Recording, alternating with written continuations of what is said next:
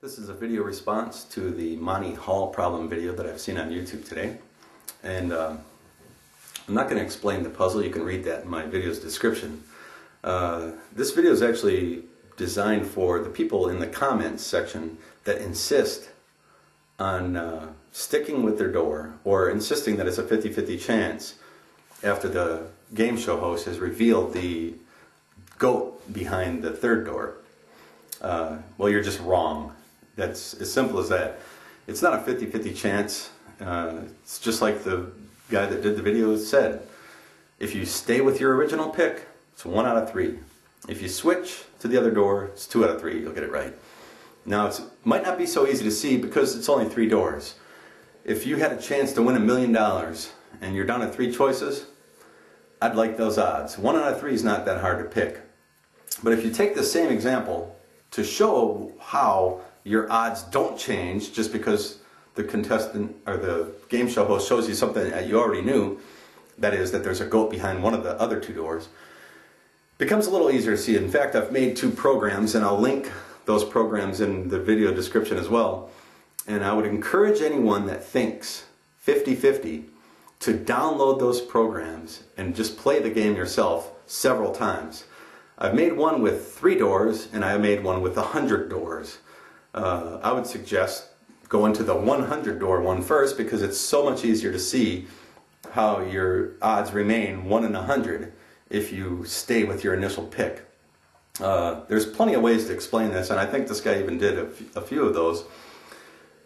The way to think of this is, if I pick right initially, that's 1 in 3, that if I stick with that, that's the only way I'm going to win, is if I pick the initial one right. Now, if I pick wrong, which there's 2 chances that I'm going to pick wrong, and I switch, I'll win.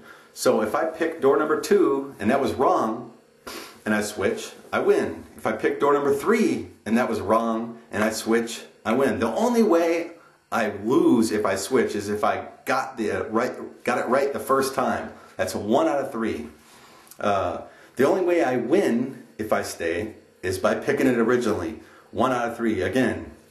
So let's do rather than my puzzles that are in the video description, let's do a 1 in a million. Got 1 million doors. Got a car behind one of those doors. Got a goat behind all the rest of the doors. You pick initially door number 5. What are the odds that you got it right at this point in time? 1 in a million. Now, if I open up and I know where the car is, I'm not just randomly opening doors. If I open up all the other doors except door number 5 and 1 other door, and I ask you if you want to stick with that initial pick, what are the odds you have it right now? Still 1 in a million. If you switch, your odds increase to 999,999 out of a million, because I'm giving you all the other doors. It's that simple. Now, I'm going to start an idiot list with this video. It's going to be over in my comments.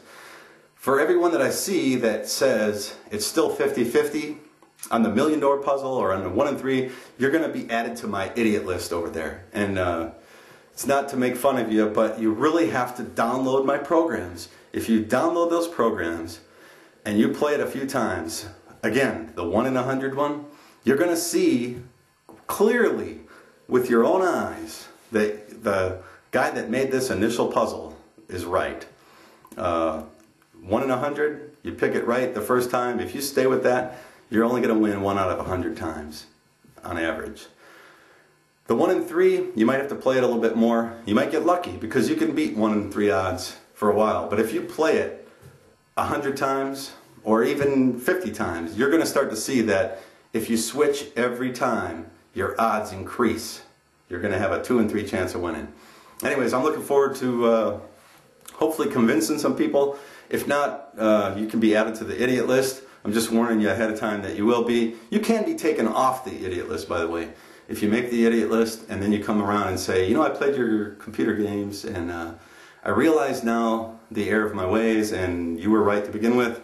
It's actually not me, it's math that's right. And then you can be taken off the idiot list. But anyways, we'll start that idiot list the first time somebody comes and claims that I'm the idiot. And I'm looking forward to it.